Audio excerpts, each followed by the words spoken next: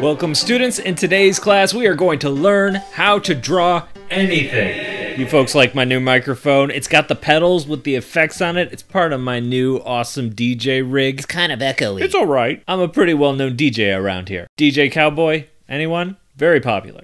Okay, well in our last class we talked about how to draw basic lines and shapes and then how to take those and see them as 3D objects like cubes, spheres, cylinders, and cones. Oops, my bad. Didn't mean to step on that pedal this time. I remember that. You said we could draw anything with those shapes, but you couldn't draw the half-eaten Pop-Tart in the corner. I didn't say that. We just ran out of time. In art, there's something called construction. The reason we practice drawing those shapes is because we are going to use them over and over again. You're going to be so tired of drawing cubes when I'm done with you. You're going to be dying to draw a sphere. Where's that Pop-Tart? Let's take a look at that thing. What shape does this most look like? It looks like a cube, but obviously it's a very flat cube. So let's shrink that cube down to be flatter. The bites that are taken out of it are like cylinders. We, of course, don't see those cylinders, so what we're going to do is we're going to cut out those round shapes from our main cube and still see that three-dimensionality. And then we can add some of the details, like the frosting on top and some of the delicious oozing strawberry syrup on the inside. How about that bookshelf? This is easy because mostly it's just cubes, but it's a lot of them.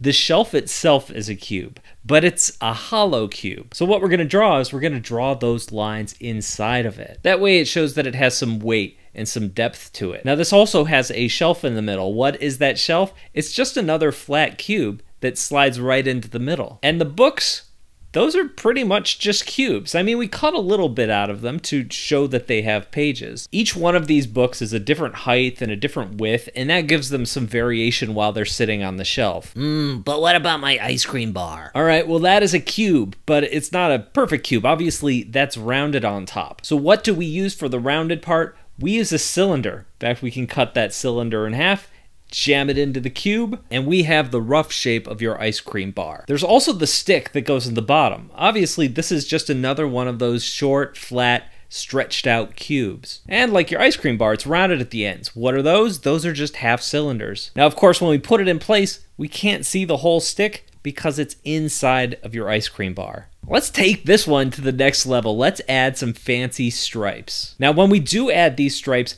these are going to follow the path of the cube. Even though these stripes don't have straight lines, they have a wavy edge to them, that wavy edge is still following the shape of our cube. And if we want to get super mega ultra fancy, we could make our ice cream look transparent and have part of that stick showing through the middle of it. Wow. I know, it's pretty impressive. Okay, but that guitar is way more complex. Ooh, yeah, well, Mr. Brad, come to the principal's office. Oh, you're in trouble. You don't know that. Maybe he wants to give me a raise. I hope. Look, I'll be back, but while I'm gone, I've got an assignment for all of you. Assignment number 1, I want you to go outside and look at the world around you. I want you to start looking at the world like artists. I want you to find objects and think about how you would make those objects and construct those objects using the shapes we've talked about today. Pro tip,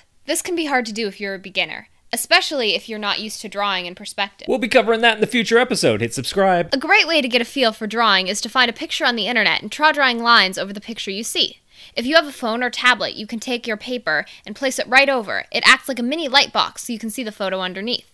If you're having a hard time drawing an object, starting with this technique is a good way to visualize how it's constructed before you try drawing it yourself. Also, when you're starting out, it's good to stick to man-made objects. Animals in nature do follow many of the same rules, but organic shapes are a little trickier. We'll be covering that in the future too. Ring that bell. It's hot out here. See anything good to draw? I'm trying to figure out how to do the slide. I guess that's boxes and cylinders. What would that cowboy guy say? Sometimes it's easier to think of objects from the side first. The slide itself is another flat cube. The sides, those are also cubes. So let's take a look at this from the side. Pretty boring, but we can see that the slide is tilted over. The thing is on an angle. The poles going up and down that form the ladder are also on a slight angle. Those poles would be cylinders. And then the steps that are attached to those cylinders, those are just more cubes. The tricky part here is the top. Sometimes these shapes bend. That's where our slide handle comes in. This is why I sometimes like to look at things from different angles, even if you're drawing them in 3D. Looking at them from the top or the side can help you figure out, hey, this is just a simple shape that another shape is following. So then when we step over and start drawing this in 3 dimensions, we can practice drawing our boxes and our cylinders on an angle. If you're new, I understand this is tricky, but this is a good thing to practice. And if you are having trouble, feel free to just sketch out the basic lines and don't think so much about the shapes underneath it first and add the shapes later. It can often help you break this down into its basic shapes. Mr. Principal, you wanted to see me? Yeah, come in here. I hear you're a DJ. I'm throwing a party. You must go to a lot of parties. Oh yeah, I'm pretty well known across the Tri-County area for my DJ skills. What kind of music are you looking for? Oh, no, not that. I just booked DJ Tanner. What? My nemesis? I just wanted your opinion on the food. Right, the food. The tire swing is super easy, at least the tire part. That's a cylinder with a cylinder cut out of the middle. I can't get the chains right. Maybe I can help. Whoa, you're DJ Tanner. Wow! Yep, that's me. Just booked a huge gig. I'm also a part-time art teacher. Cut it out! Sometimes there are shapes you can't see, but many other shapes will line on them. The ropes holding up the tire swing form a cone shape. Even though we aren't putting the cone in the final drawing, sketching it out will help us figure out where the rope lines go, and those will be in the final drawing. Try this one next. Oh, is this fish raw? Of course it is. Why would you even cook a freshly caught perch? Water. I need water really bad. Next, I want you to try the halibut. Is this salt water? Okay, I think we have the hang of this. The swing set should be easy. The cylinders follow a triangular shape on both sides. Then another cylinder across the middle to form that top bar. We could add 2 more cylinders as support bars. And the swings, those are just those cubes he keeps going on about. And they're held up by ropes. Very good. Construction is the first part of drawing, but you can break free from it once you have the core shapes in place. If those swings were swinging, we would see those cubes from different angles.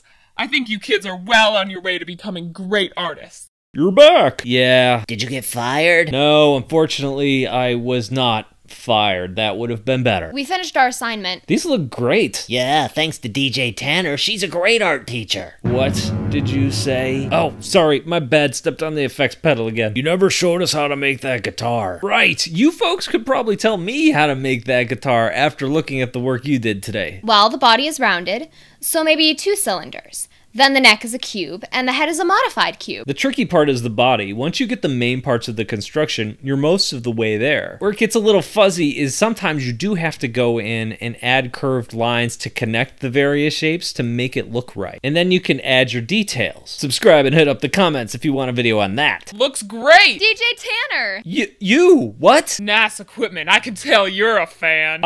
What, this? Sure, I'll sign that for you. Y'all want a show? Yeah! Oh, that pedal's for... No, I don't think, Why aren't you dancing, cow guy? I'm not sure that's appropriate right now, ma'am.